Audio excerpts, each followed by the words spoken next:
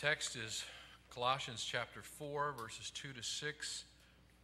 The Apostle Paul, writing the letter to the Colossian church, writes, "Continue steadfastly in prayer, being watchful in it with thanksgiving.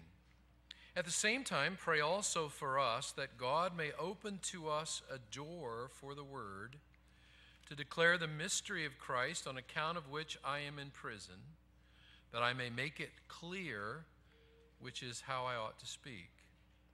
Walk in wisdom toward outsiders, making the best use of the time.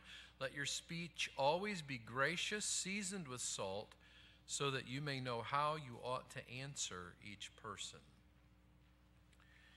Not easy to know how to talk to God, and it's not easy sometimes to know how to talk to people. Think about talking to God. How do you talk to God?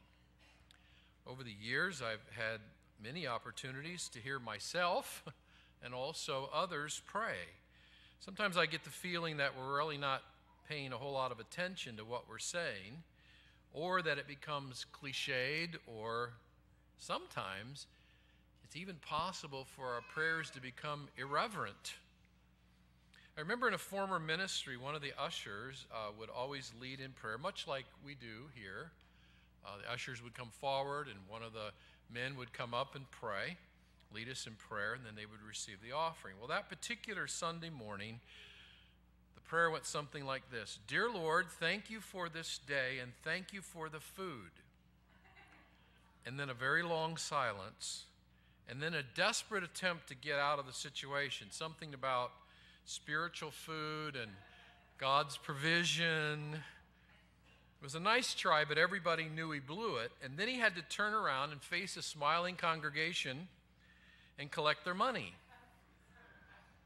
As I recall, it was a good offering that Sunday.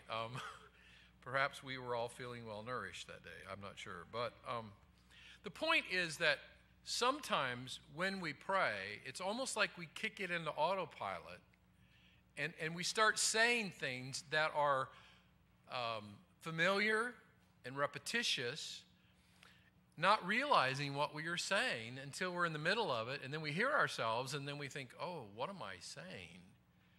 Well, that was the case in this particular situation. Some people, when they pray to God, they change their voice, or they change their vocabulary. Now, that's okay, but it's not necessary. If we have valid reasons, that's fine, but it might be just because we never really thought about how to talk to God. A godly man who's now in heaven with the Lord. Many of you have read some of his books. A.W. Tozer. Tozer was the author of A Knowledge of the Holy, which is, if you've never read the book, get it and read it. It's a marvelous book about God's attributes. But Tozer, whenever Tozer prayed, he always prayed using Old English. So it would become thee and thou and all of those words. And he knew that that's not the way we talk. And he also knew that when the Bible was written, it was written in 1611. The King James Bible was first written in 1611. And that was the way people spoke. So that if we were speaking about you and your, we would say thee and thou and so forth. But his point was that he felt like that when we talk to God, it should be something special and set apart and different than when we talk to one another. And so he chose to use those terms. That's fine. We may pray differently, or we may change the tone of our voice, but keep remembering who we're talking to. We're talking to God, and we need to make sure that we're doing so with a mind that's tuned in on what's going on. For various reasons, I think we struggle talking to God, and we don't do a whole lot better talking to people about God. How do we address each other in discussions about God? So what we're going to do is get fairly practical this morning and explore these matters of talking to God and talking to people about God. And I would suggest to you that if you pay attention to the passage in front of us, that you will discover that Paul speaks first of all about how we pray, and then he talks about how we walk in our daily walk in terms of affirming the message of God, and then how we speak to others about God. So how we pray, how we walk, and how we speak. Before we begin to look at how we pray, let's pray. All right? Let's bow for prayer. Father, we thank you that you are in our midst. By your Spirit, you're here, and you know our hearts. You know what's going on in our minds. You know how easily we are distracted and how often we tend to wander. And so I pray that you would help us to hear what you have to say to us through your word. Lord, may I not say anything or do anything that would detract or distract from what you desire to say to us by your Spirit through your word. And may we leave here today with a greater consciousness of you, with a better understanding of what it means to talk to you, and may we actually be more diligent in talking to you, as well as talking to others about you. Give us grace, we pray, in your name. Amen. Let's start with how we pray. And I would suggest that we simply pray with our eyes open. Now, I don't mean that you have to always look up when you're praying, but I'm saying the idea of recognizing what's going on around us. This is how we should pray. We should pray, if our eyes are open in that sense, we should pray with persistence. Paul uses the term here, continually or continue steadfastly. The root word means to be strong. Literally, it carries the idea of, I like this, it's actually persisting obstinately. If you hang in there and you refuse to give in, you refuse to, you're just, this is one time in your Christian life where you can be obstinate, okay? You are to pray in that way. You're to persist in that way. As difficult as it is, we just keep on persisting in prayer. That's an attitude. Prayer is hard work. We have to keep at it with bulldog tenacity because our nature is to give up. Paul must remind his readers not to. And so he says, stay on it, stay with it, keep on praying, pray with persistence. Now, there are many other passages that have the same idea. You know them. Paul told the Thessalonians, pray with what? Without what? Ceasing. All right? Pray about everything, Paul told the Philippians. Always keep on praying for all the saints, he told others. In one passage, he says, be faithful in prayer. Those all speak of persistence. But here Paul adds just a little bit more. He's saying, do this with tenacity. Keep it up. Don't give up.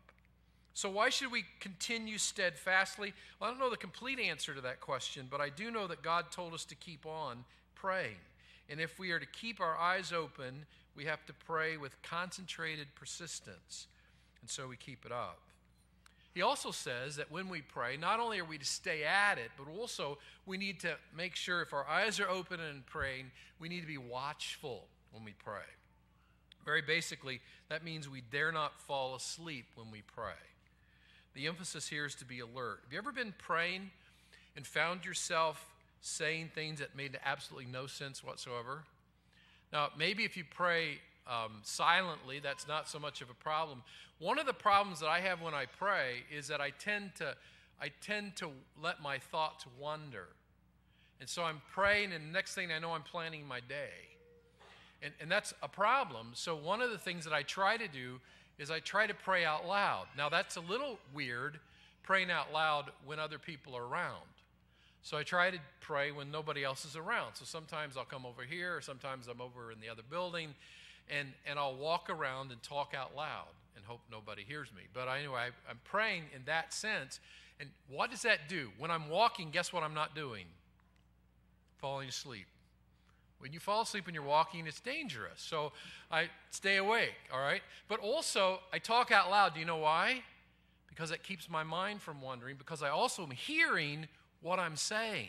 And sometimes I'm hearing things, I'm saying, Lord, I'm sorry. I just said something that made no sense whatsoever. And if it doesn't make any sense to me, I mean, that's pretty bad when I'm the one who's praying. So we need to be careful how we pray, and that's one of the ways we can stay alert. And Paul said when we pray, we need to be watchful. Whatever works for you, that's good, that you're alert, that you're aware of what you're saying. That was the problem with my usher. He was in a different mode. He was thinking something different, and then what he said ended up being distracting. We have to be watchful because of the distractions, and there are distractions everywhere. There are pressures, there are problems, we have plans, we're making those kinds of things. We have certain things that we're going through our mind in regard to programs or purposes. So many things can capture our attention, and they distract us from talking to our Heavenly Father.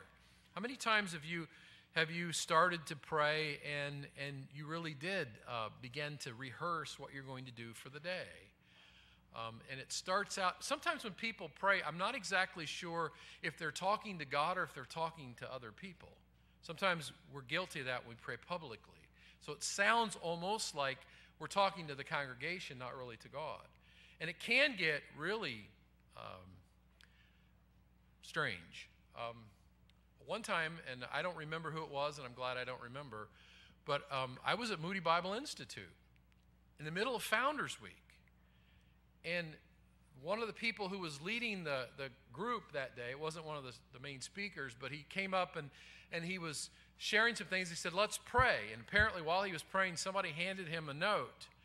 And so in the middle of his prayer, he said something like, Dear God, and let the person whose license plate is blah, blah, blah, blah, that their lights are on. Not a good way to give announcements, okay? And what that did was, it might have been comical, but it was demeaning what we're doing in terms of really talking to God. So we have to be careful, I think, what we're doing. That's part of being alert. We need to be watchful not only because of the distractions, but also because of the dangers. The Apostle Peter wrote, casting all your anxieties or all your cares on him. Why? Because he cares for you. And then right after that, he makes the point that not only does God care for us, and therefore we can cast all our cares. When we cast our cares upon him, what are we doing? We're really talking to him. We're praying. We're giving him those things. But then right immediately after that, he says, be sober-minded, be watchful. Why? Because your adversary, the devil, prowls around like a roaring lion, seeking someone to devour. It's possible for the enemy to devour you not by destroying you, but sometimes distracting you. When we think lion, we think of, we think of something that's going to bring great damage to us, when he is also one who can distract us and move us away from what's important. And so we are to cast our cares upon him because he cares for us, and we're not to be distracted by the enemy who will try to somehow devour us or destroy us, whether that's with outward problems or inward thoughts. And so he says, resist him firm in your faith. How do we do that? By being undistracted and by recognizing the potential danger. One of the ways the enemy devours us is to overwhelm us with the cares of life. He piles them on, and then we try to carry them instead of giving them over to Jesus. The enemy is always nearby, so we have to be on guard. Remember the Old Testament story of Nehemiah? It's fascinating. They were building a wall around Jerusalem. It had been all torn down as a result of enemies burning the city. And now Nehemiah leads a group of people, and they're going to build a wall around the city of Jerusalem again. And so he's helping the people get going, but there were enemies who were trying to stop the progress. If you think about that, now it actually happened, but also it's an illustration of as we begin to build the defenses around our own lives, there are people who are trying to take those down, and the enemy's trying to take those down. So Nehemiah told his people, basically, you have a trowel in one hand, and what in the other hand? A weapon. So that you are ready to build, but you're also ready to defend. And sometimes in prayer, it's like that. We are praying, but we're also recognizing there's an enemy, and we have to be prepared to fend off that one that would cause us to be distracted. It's a dangerous thing to pray. When Paul talked about praying to the Ephesians, that's that passage where he said, we wrestle not against flesh and blood. And then he talks about putting on the armor, and then he immediately talks about prayer. It's a dangerous thing to pray.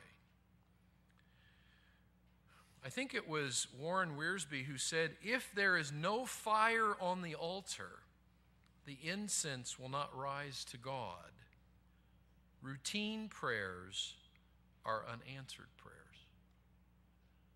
Ouch.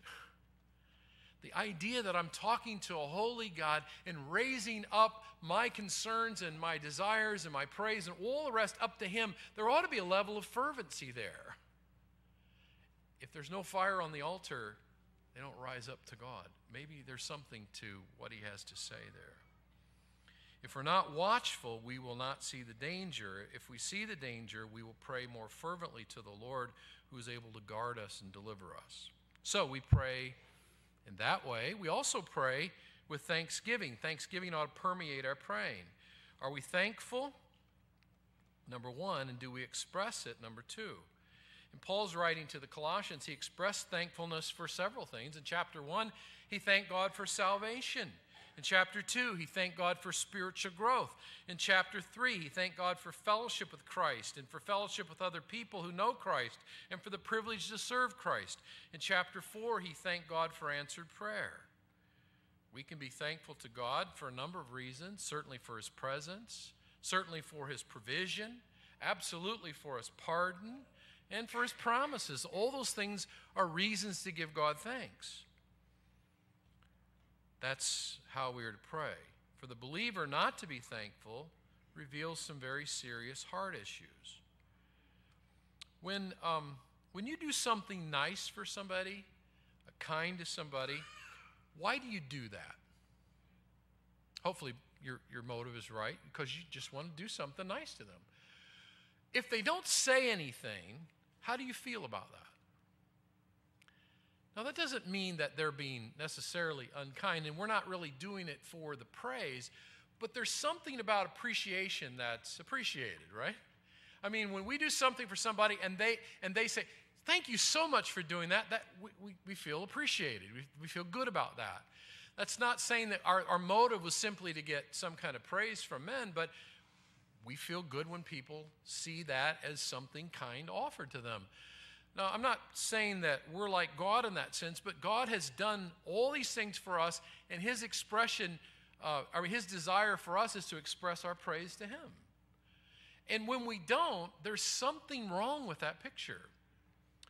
You recall the time that Jesus told the story about the 10 lepers. I mean, here were 10 people who had this horrible disease, and what that meant was that they were going to slowly, gradually lose feeling in the extremities of their body, and eventually those would no longer have circulation, would literally drop off, and ultimately they would die.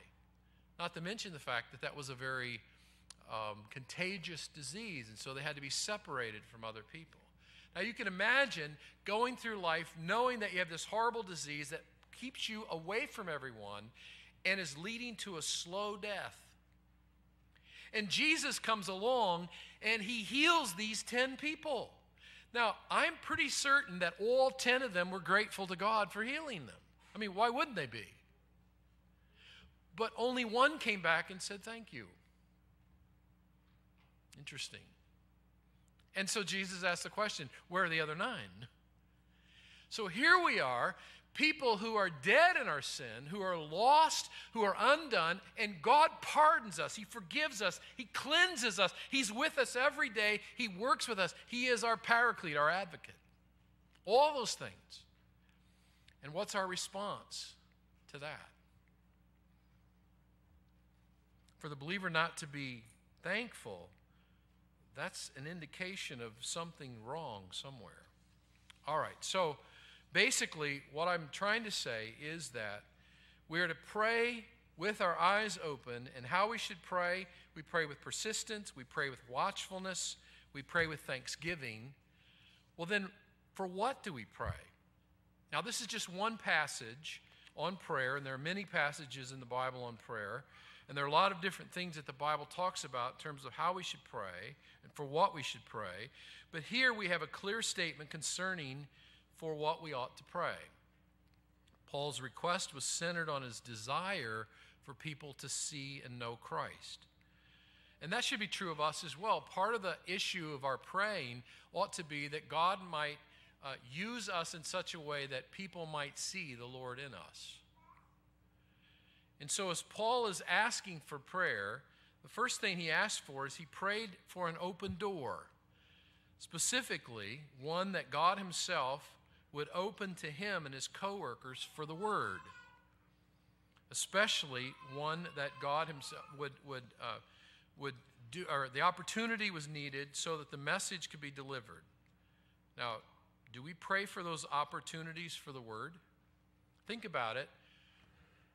Tomorrow morning, for many of you who go off to work, if one of your prayers was similar to what the Apostle Paul said when he said in chapter 4, verse 2 or verse 3, at the same time, pray also for us that God may open to us a door for the word.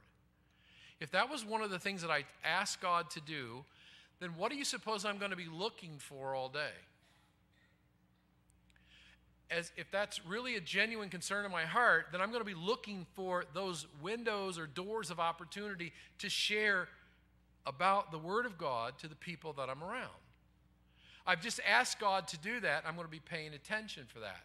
Now, what's interesting is when we don't have that as a desire, we won't have that as a prayer, and we probably, even if those opportunities make themselves available, we probably won't see them. We're not looking for them. Sometimes God opens the door so wide we can't miss it when we have opportunity to speak for Christ. As you're at work or you're somewhere in the community or neighborhood or whatever, and somebody says to you, you know, I hear that you know Christ and I'm really struggling in my life, and could you tell me something about Jesus? Well, I didn't see that one coming.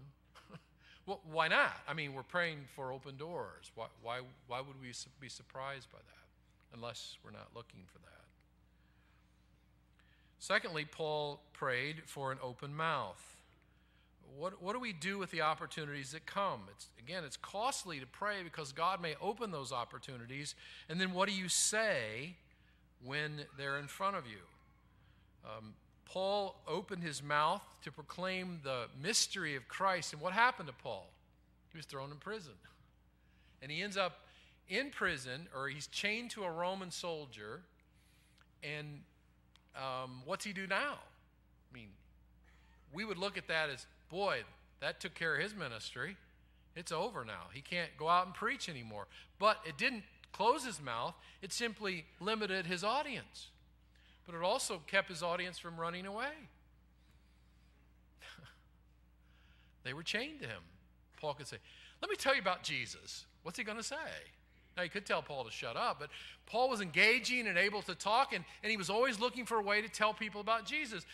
The book of Philippians tells us that he had managed to tell many of these guards about the Lord Jesus, and the result was that the whole Praetorian Guard, the whole of Caesar's household, was impacted by the grace of God, by the working of God, by the message of God, by the gospel of God, because Paul was chained to Roman soldiers and told them about Christ, and many of them believed.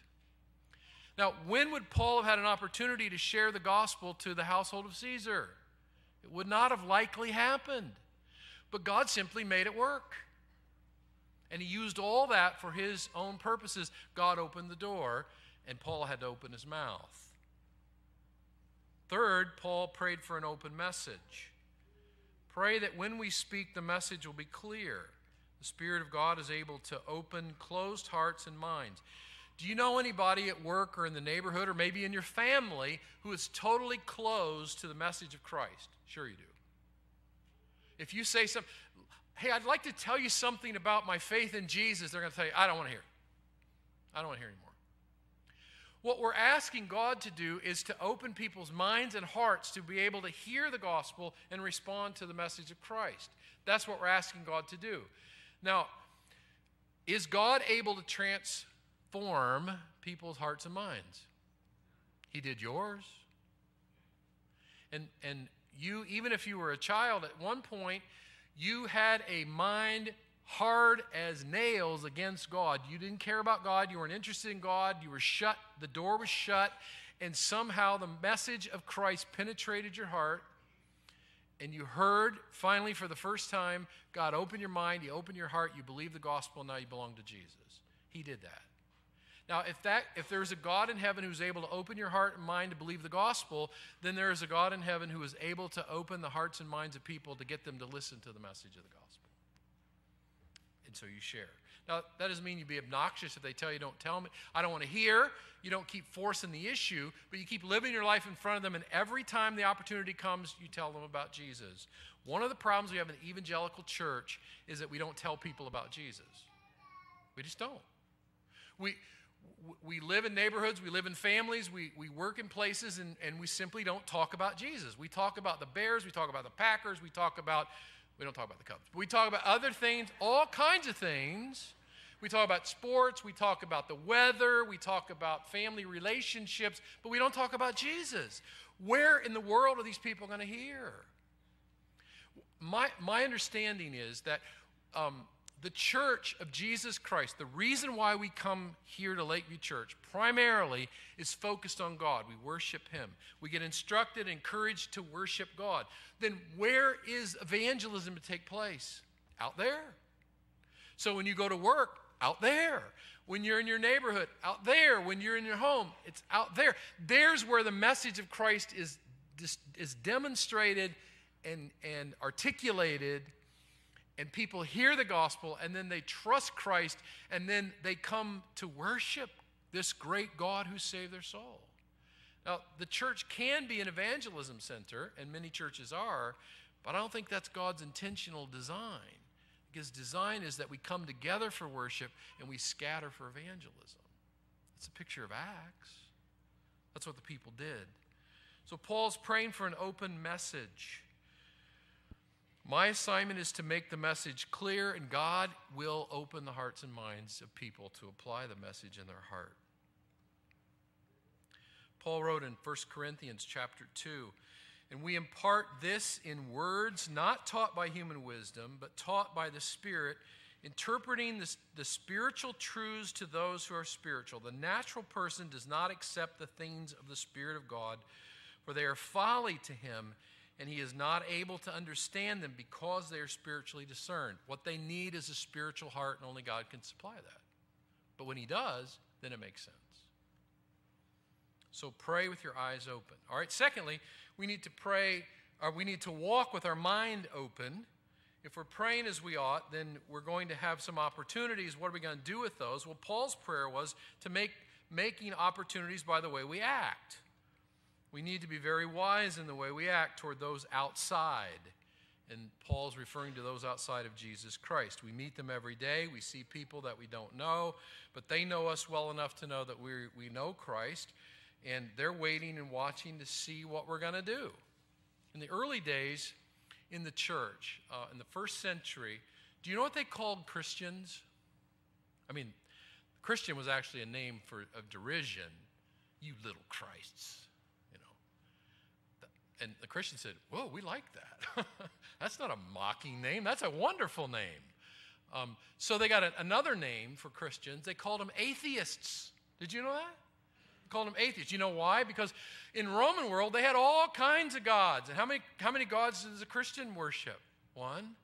They thought, you guys have one God? Man, we got thousands of them. You a bunch of atheists?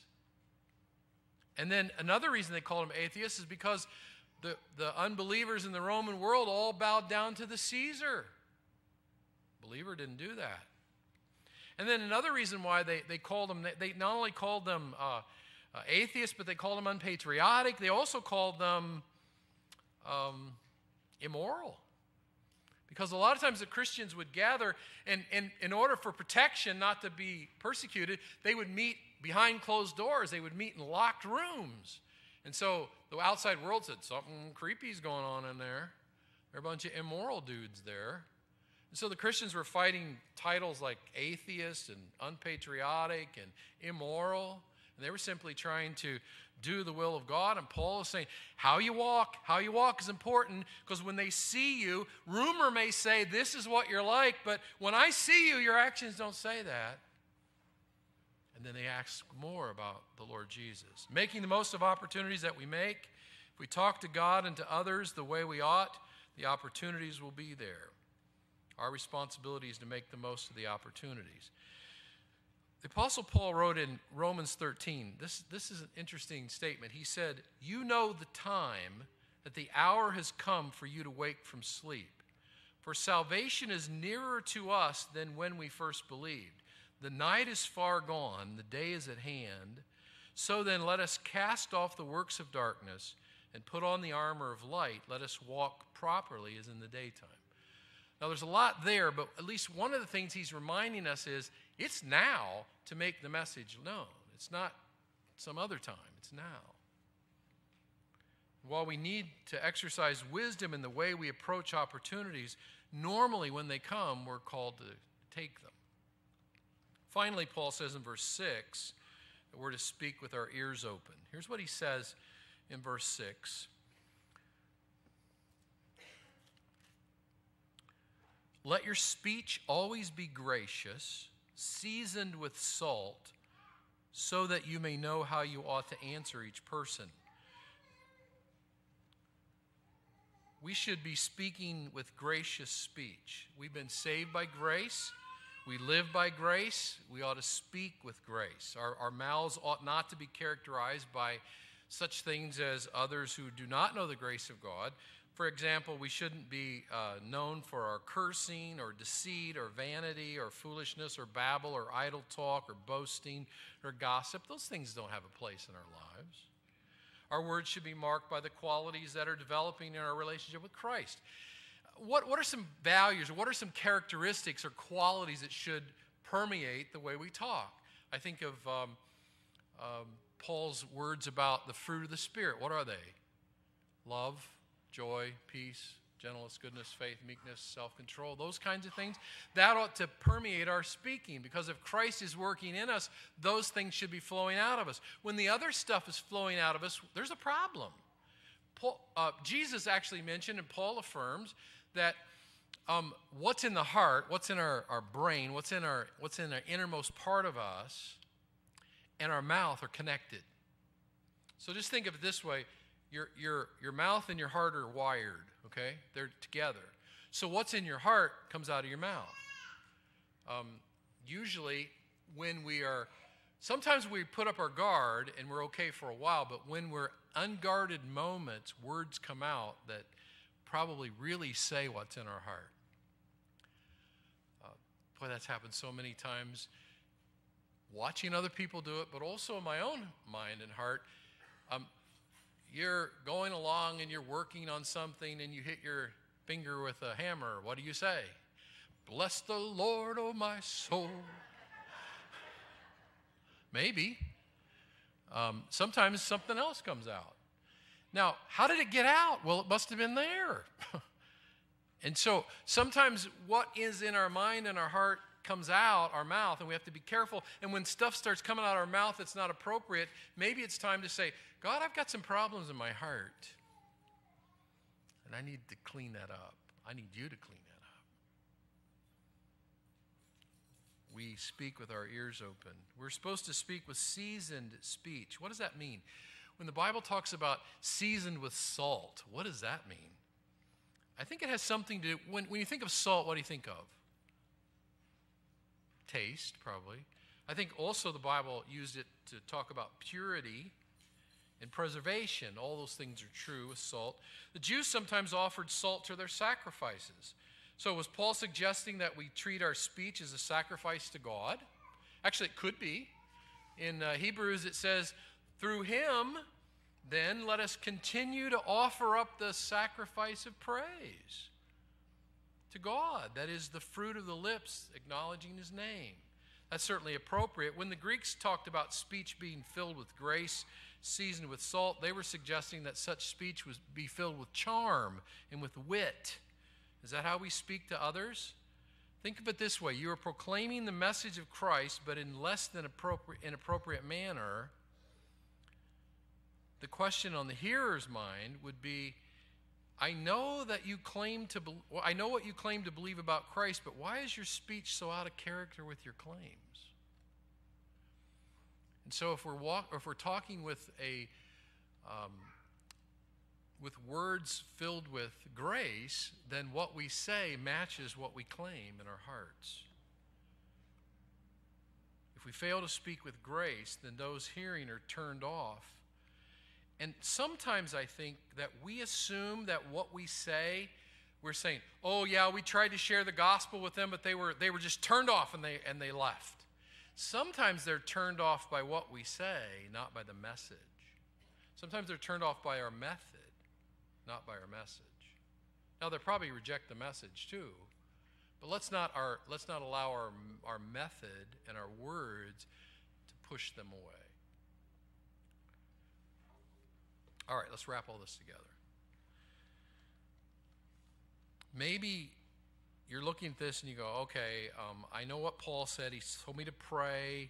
He told me how to pray, what to pray. He told me how to talk to others. He told me how to do this, but I don't know if I'm doing that very well. I'm not sure that I'm really making an inroad into in my prayer life. I think I'm struggling a little bit. How do you fix those things when you're not doing it right? What do you do? Good place to start is to talk to God. I'm not doing this well. I need some help. Maybe you talk to somebody else and say, would you pray for me that I would be able to really understand what it means to talk to God? And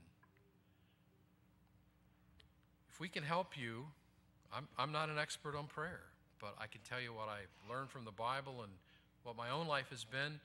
You have some questions, talk to me. Talk to Pastor Jim. Talk to one of our deacons. Talk to a Sunday school teacher. Talk to one of the people sitting around you. And if they say, I don't know, then let them come and we'll talk together about what it means to pray in this way. Talking to God and talking to others about God. It's a big deal for the Christian. If you do not pray to God, there's something wrong with your relationship to God. And if you don't speak to others about God, there's something wrong with your relationship with God. And most of us, there's something wrong with our relationship with God. We have some work to do. And so we ask God to help us. And so what I'm going to do is just simply pray, ask God to help us now.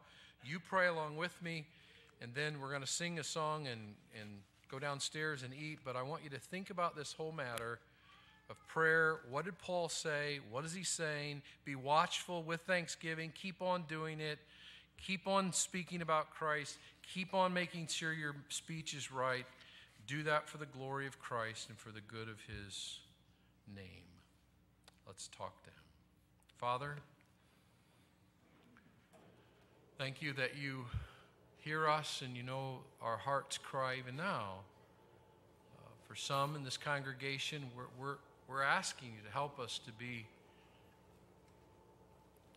more in tune with you when we're praying, to be more honest when we pray, to be more persistent when we pray, to be more believing when we pray,